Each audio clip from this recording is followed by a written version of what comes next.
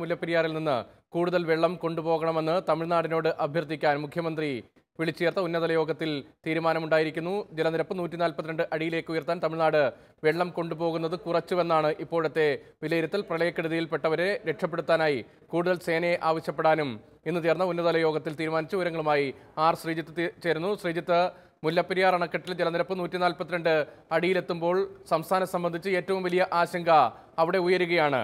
അപ്പോൾ തമിഴ്നാട് ഈ വെള്ളം കൂടുതലായി ഒഴുക്കിക്കൊണ്ട് പോയില്ല എന്ന നിഗമനത്തിലേക്ക് സർക്കാർ എത്തുമ്പോൾ ഏത് തലത്തിൽ ഇക്കാര്യത്തിൽ ഒരു സമവായം ഉണ്ടാക്കാനാണ് ഇപ്പോൾ ആലോചിക്കുന്നത്?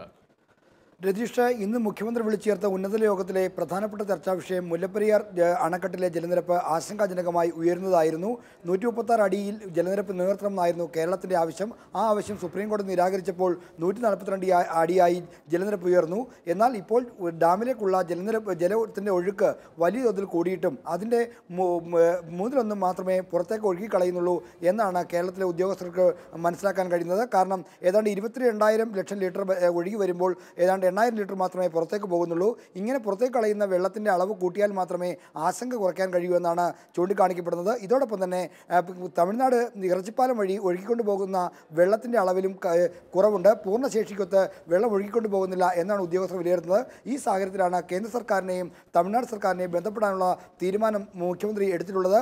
ഇതിനകം തന്നെ 3 തവണ തമിഴ്നാട് മുഖ്യമന്ത്രി എടപ്പാടി പളനിസ്വാമിയുമായി സംസാരിക്കാൻ മുഖ്യമന്ത്രി ശ്രമിച്ചു എന്നാണ് മനസ്സിലാക്കുന്നത്. എന്നാൽ അദ്ദേഹത്തെ ഇതുവരെയും ഫോണിൽ കിട്ടിയിട്ടില്ല. കേന്ദ്ര സർക്കാരുമായി ബന്ധപ്പെടുന്നുണ്ട്. 142 അടിക്ക് അപ്പുറത്തേക്ക് ജലനിരപ്പ് പോകുന്നത് കേരളത്തെ സംബന്ധിച്ചിടത്തോളം ആശങ്കാജനകമാണ്. കാരണം അണക്കെട്ടിൻ്റെ ബലക്ഷമതയെപ്പറ്റി അടക്കമുള്ള സംശയങ്ങൾ നേരത്തെ തന്നെ ഉയർന്നിട്ടുള്ളതാണ്. മാത്രമല്ല, കൂടുതൽ വെള്ളം പെട്ടെന്ന് ഒഴുക്കേണ്ടി വന്നാൽ അത് ഇടുക്കി ജില്ലയിൽ വ്യാപകമായ നാശനഷ്ടങ്ങൾക്ക് ഇടയാക്കുകയും ചെയ്തു. ഈ സാഹചര്യത്തിലാണ് മുഖ്യമന്ത്രി കേന്ദ്ര സർക്കാരുമായും തമിഴ്നാട് സർക്കാരുമായും ബന്ധപ്പെടാൻ തീരുമാനമെടുത്തത്.